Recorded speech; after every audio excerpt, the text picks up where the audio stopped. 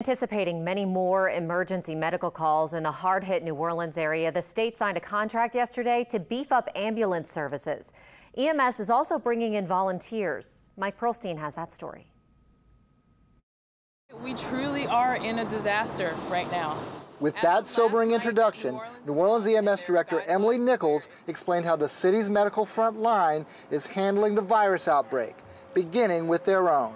As of last night at New Orleans Emergency Medical Services, we've had 94 of our employees with known exposures to COVID-19 positive patients. Of those employees, 28 have symptoms and are under quarantine.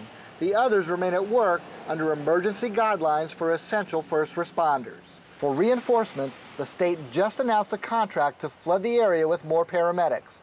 It's called an ambulance surge contract, bringing in private and public providers from less hard-hit areas. As part of the state surge contract, expect to see a lot more private ambulances like this one. 12 have been assigned to the New Orleans region, 5 of those to the city of New Orleans. Chief Bill Samaron explained that while 911 calls haven't yet spiked, much more time is needed to deal with patients, straining EMS resources.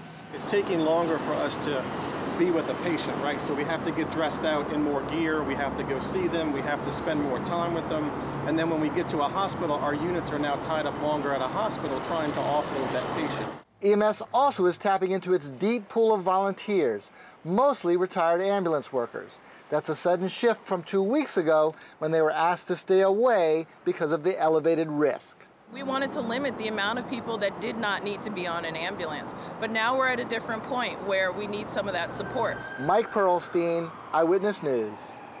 To try and limit the risk to ambulance workers, they're required to respond to all calls wearing masks, gloves, and other protective gear. They're also placing masks on all patients except for those needing life-saving measures such as CPR.